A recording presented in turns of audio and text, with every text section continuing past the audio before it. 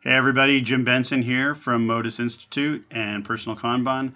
I got a question today online about how we deal with large meetings or meetings of substance or things we need to think about. And so we can see here that we have our calendar, and on the calendar is this deep dive meeting that I'm going to have with the Russians in just a few minutes. And we have our board, right? So we spend most of our time at Modus looking at our board. I shouldn't say we're looking at the board all the time, but what's what we're referring to.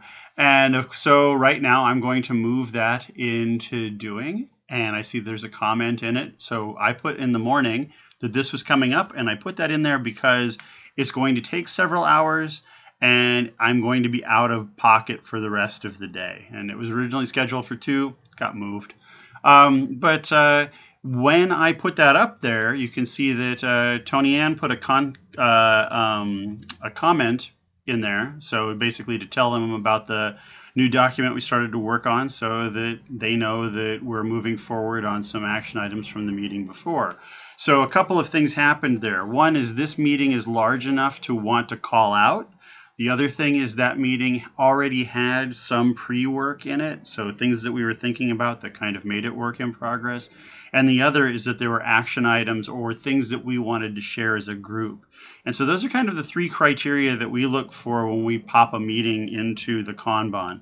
What we won't put into the Kanban are like regularly occurring meetings, like staff meetings or stand-up meetings or things like that, because those happen all the time. Those are just part of doing business. But something like this big meeting today is quite big. So that's what we're doing. So little design pattern for you here today. And like I said, this did come out of a conversation in Stack Exchange. Here's the conversation here. And I'll put the link just below this to describe it. So thanks so much. See you soon. Bye.